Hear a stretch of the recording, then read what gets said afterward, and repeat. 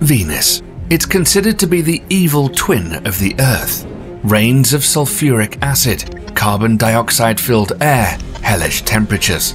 But this world has always interested us, and the Soviet Union decided to do the seemingly impossible: land a probe on its surface. Scientists didn't give up and collected unique scientific data and recovered images directly from the surface of the planet. So how did one Soviet spacecraft manage to withstand the hellish planet's heat for almost an hour? What did the Soviet probes and the Parker Solar Probe capture? And why do some images of Venus still surprise scientists?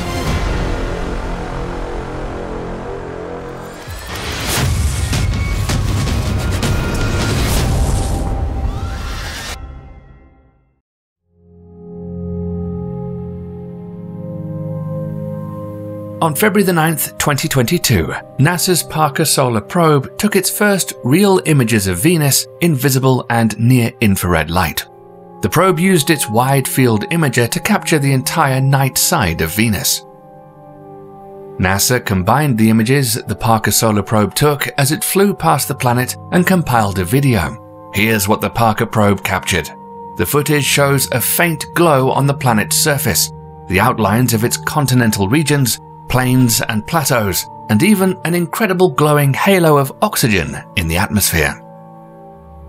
Scientists assumed the Parker Solar Probe would only capture the tops of the clouds that hide Venus, but it exceeded their expectations and was able to see the planet's surface through the dense veil of its atmosphere. According to scientists, due to the planet's incredibly high temperature, the rocky surface of Venus glows like a piece of iron pulled from a forge.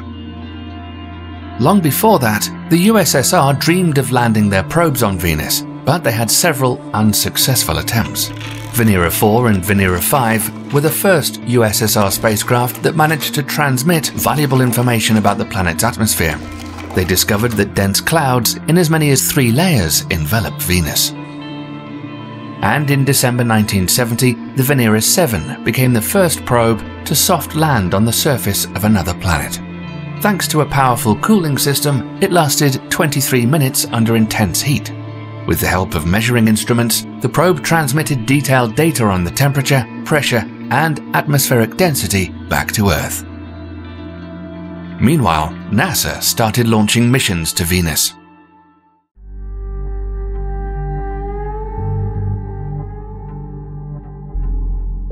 The first American spacecraft to fly by and study Venus in 1962 was the Mariner 2 space probe. The data received turned all ideas about the Earth's twin upside down. The probe showed a desolate, red-hot world with temperatures reaching 900 degrees Fahrenheit.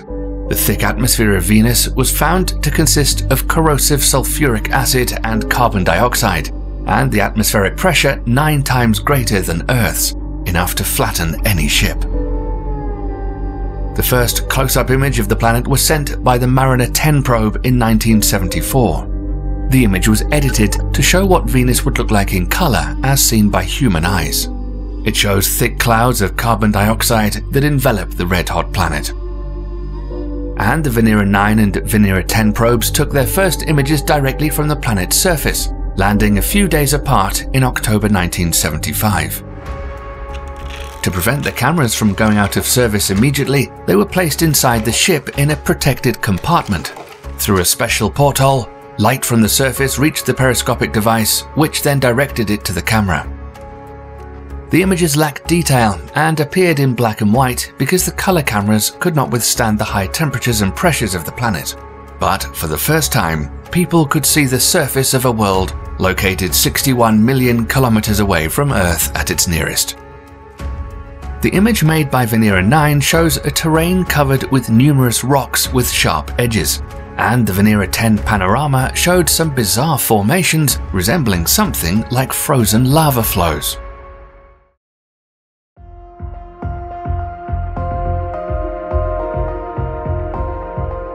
The Venera 14 spacecraft, launched from Earth in 1981, also took great images. It stayed on the planet's surface for 57 minutes. The instruments were stored in a sealed titanium case and cooled down considerably before they reached the surface. The camera module managed to take 14 colourful and 8 black and white images of the planet's surface. This stunning, colourful panoramic view became particularly famous. It captures rock formations surrounded by dark, shallow soil. Several incomprehensible objects can also be seen in this desolate landscape.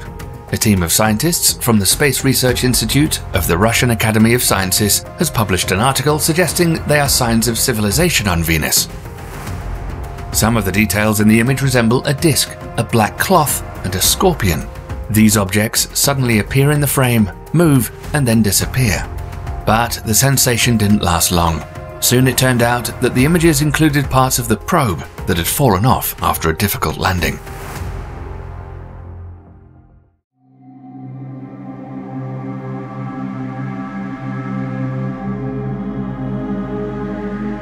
These were the last images of Venus taken by the Soviet probes, but the photo shoots of the planet were just beginning. In 1989, the US launched the Magellan spacecraft, which brought us many vivid images of Venus. They show the ancient volcanoes of the planet, unique meteorite impact craters, and incredibly huge mountains. The tallest of them, Maxwell Montes, is 11 kilometers high. To compare, Mount Everest is just 8.8 kilometers high. The dark crater to the right and above the center is called Cleopatra, and the black stripes in the image are unmapped places. Among the areas of Venus shown by the Magellan, there's something breathtaking. Located in the Estler region of Venus, this is a volcanic edifice 66 kilometers across the base. There are also some incomprehensible lines across the terrain. These are tesserae, tectonically complex units that occupy about 8% of the surface of Venus, commonly occurring as high-standing crustal plateaus that are embayed by lava flows from the adjacent volcanic plains. So far, such patterns have only been found on the surface of Venus.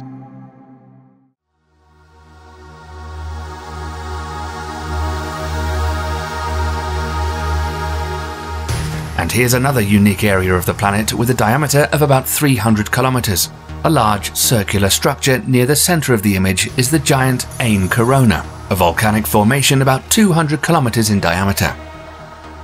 Coronas are unique ring-shaped structures on Venus. They were formed by plumes of red-hot rock flowing from deep within the planet through the mantle and crust. Not far from the corona, there's something else, a so-called pancake dome, approximately 35 kilometers in diameter. Unusual in appearance, these pancake domes are generally a few tens of kilometers in diameter, approximately 1 kilometer high, and are remarkably circular in shape. Scientists say they were formed by ancient eruptions of an extremely viscous lava. The planet first seemed to be devoid of internal energy, but it turned out to be quite active. Tectonic activity may still continue in the depths of Venus, and volcanoes could still spew lava on its surface. This is the volcano Mat Mons. Although it's not an actual direct image, the Magellan spacecraft couldn't see the surface of Venus through the thick layer of clouds, but its onboard radar surveyed the planet and transmitted the results to Earth. Here, a computer generated stunning views of Venus based on the received data. Mat Mons is the tallest volcano on Venus, 8 kilometers high, and scientists suspect a recent eruption.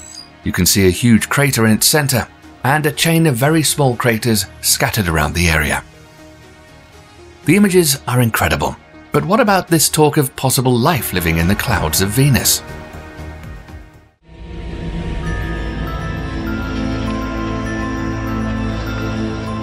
Astronomers have long speculated that Venus's clouds might be home to microbes. Unlike the incredibly high heat on the planet's surface, the temperature in the Venusian high clouds reaches a comfortable 30 degrees Celsius, although these clouds also contain about 90% sulfuric acid. Scientists at the Massachusetts Institute of Technology are now looking for supermicrobes in the planet's clouds. But NASA is planning on launching 2 more probes, the Da Vinci and Veritas missions, to try and uncover more about Venus, and the European Space Agency will send the Envision orbiter to the planet. Russia is also preparing a project called Venera D. Roscosmos plans to send an orbiter and a lander to Venus, and it's hoped that the lander will be able to withstand the harsh environment for an entire month. The orbiter and lander are expected to transmit many images of Venus to Earth in visible and near-infrared light. Which future space missions are you looking forward to? And what gets you the most excited about the cosmos? Let us know in the comments. To make sure you don't miss out on new discoveries happening every day, make sure to stay tuned here by subscribing. And thanks for watching.